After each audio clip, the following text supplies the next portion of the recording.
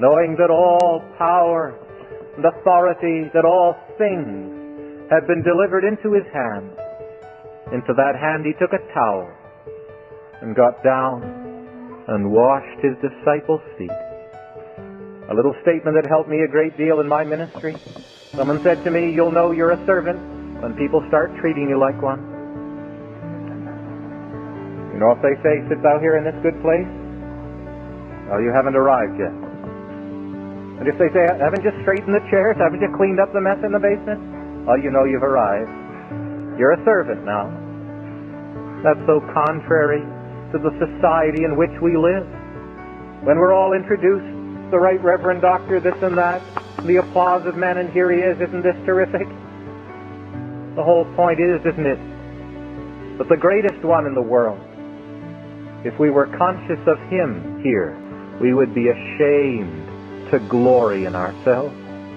It would look so pathetic, wouldn't it? Last week I was at the Louvre. Can you imagine me taking one of my little drawings and put it up there beside the Mona Lisa and say, "Well, yes, but what do you think about my art?" Oh, well, I couldn't get it off the wall fast enough, could I? And if we were conscious of the glory of God, all glorying in man would just run away, wouldn't it? Because we wouldn't want our glory there at all. That according as it is written, "Oh, do glory." Glory, brother, glory, sister. But glory in the Lord. Not in how many degrees you have.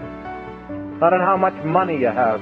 And I'm introduced to more and more Christians that way. You see that fellow over there? He's the vice president of this and that company.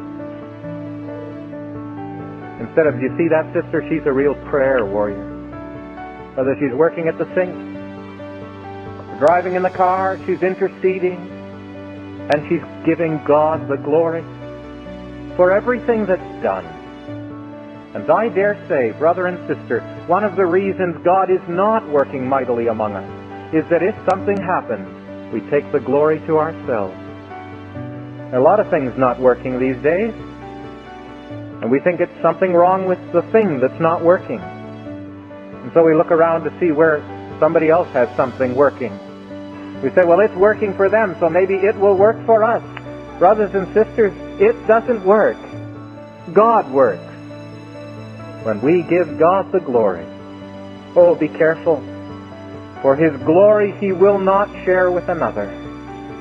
If God doesn't get all the glory, well, He'll just leave it to us. And when we're left to ourselves, you see what happens. He that glorieth, let him glory in the Lord.